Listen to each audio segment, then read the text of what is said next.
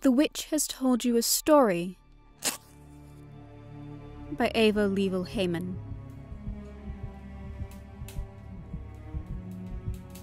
You are food.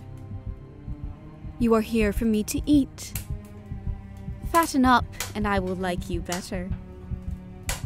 Your brother will be first. You must wait your turn. Feed him yourself. You will learn to do it.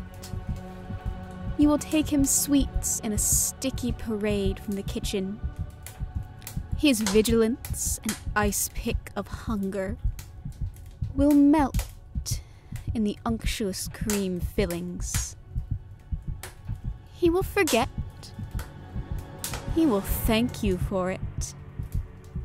His little finger, stuck every day through cracks in the bars, will grow sleek and round, his hollow face swell like the moon. He will stop dreaming about fear in the woods without food. He will lean toward the maw of the oven as it opens every afternoon, sighing better and better smell.